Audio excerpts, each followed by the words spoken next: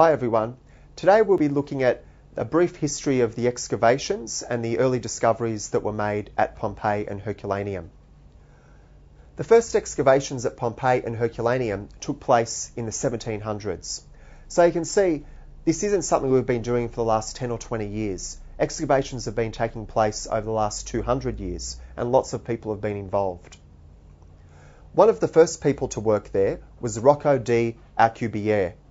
He was a military engineer who was put in charge of operations.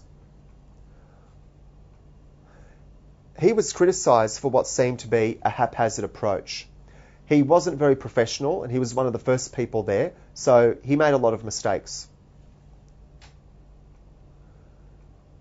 Karl Weber was the next person who played an important role in the excavation, and he was a Swiss engineer.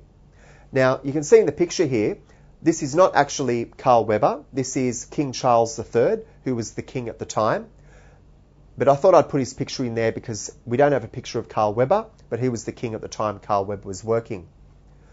Weber's excavations followed the lines of the streets, and he entered the buildings along the streets through their doors. So he had a much more systematic approach. But the most important archaeologist who worked at the site in the 19th century was Giuseppe Fiorelli. He was an Italian archaeologist and he was director of excavations from 1860 to 1875. He was a very important man who made major contributions to the archaeology of Pompeii, and he's something who we will study a lot, and he's someone that you need to know a lot about. Fiorelli introduced systematic methods of recovering the ruins and recording the details. He made the grid system, which was a very important innovation. And he made the plaster cast, which was also a very important innovation and something that's become very famous in Pompeii. He introduced a method of naming and numbering houses and buildings. Fiorelli divided the town into 9 regions, or insulae. Each entrance in each block was given a number. In this way, each building could be identified by 3 numbers. For example, V1326. V means the region, 13 is the block, and 26 is the entrance.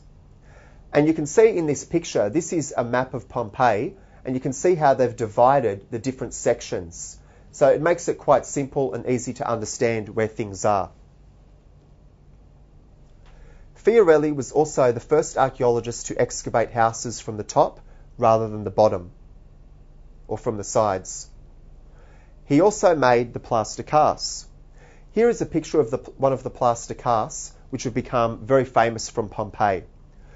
We have many plaster casts of people who died in Pompeii, but we also have plaster casts of animals and other organic things that were in Pompeii. In this particular picture, this individual, as you can see, is sitting down and he seems to have his hands over his face. He must have been choking on the poisonous gases that were coming out of the volcano, and he must have been finding it very hard to breathe. When Mount Vesuvius erupted, the process took over 18 hours. For 18 hours, you had material coming out of the volcano. You had pumice, which were rocks, falling on the city. You had poisonous gases and other material coming down. After that, there was a pyroclastic surge, which was like a surge of lava, which just buried everything. But up until then, there was a lot of poisonous materials coming out. And you can see the way he would have been when he died. He was choking, couldn't breathe properly, and the poisonous gases were killing him. All of these plaster casts were made by Fiorelli putting plaster into cavities. There were cavities left in hardened ash by the decomposed organic material.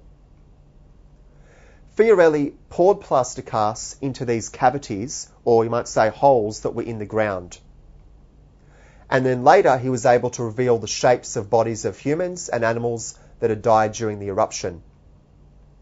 He could also reveal food and furniture. This is a plaster cast of a dog which died in the volcanic eruption. This is a group of people who died in the volcanic eruption. We can see there seems to be a child here, and also another child here, and even a child here. And there's a lot of adults who are in the picture. This is a sad picture. It's a tragic picture. You're looking at individuals who have died. But we can also learn so much from it. And this was possibly a family that died in Pompeii 2,000 years ago. And once again, their bodies are sort of bent over. This man is lying on his stomach. They were probably having a lot of trouble breathing because they were consuming all these poisonous gases that would have been coming out of the volcano.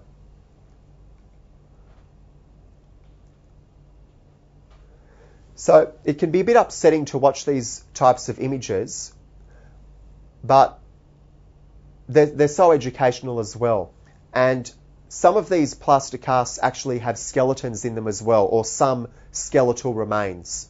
So it's not just pure plaster, there's actually some skeleton in some of them. And even the clothes that they might have been wearing tell us so much. For example, some of the plaster casts actually are wearing a belt, or the person who died was wearing a belt. And that shows us that that person would have been a slave. So if we see a plaster cast with a belt, we can tell that person was a slave. So these plaster casts are very interesting, and they tell us so much about life in Pompeii at the time of the eruption. But it can also be very haunting and disturbing to look at these images. But it's still a worthwhile practice to look at them.